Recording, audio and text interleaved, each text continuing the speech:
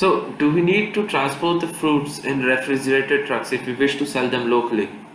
Yes, yeah. It's a highly recommended Yeah. to transport the fruit all the way in a refrigerator truck or other condition.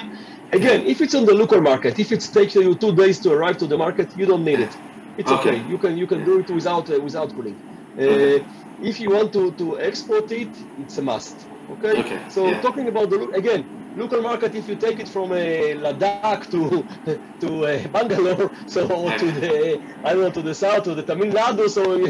it may take a week, but with a truck, so this is different. But talking Okay. about 2-3 days on the way with a truck, it's you don't need a cool on the local market. Okay, you can do it Got it. without a cooling truck. Got it. And you know Indian geography quite well. Have you been to India? Yeah, I was traveling in India. I spent almost 1 year of my life traveling in India, so I know India Ah, okay. very, very, very well. Was it Yes, after the army?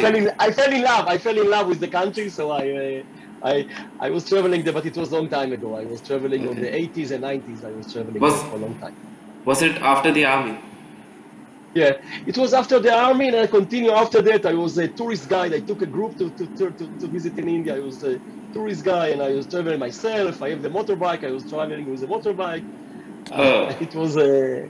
I have a very a warm place on my heart to India, to the Indian people.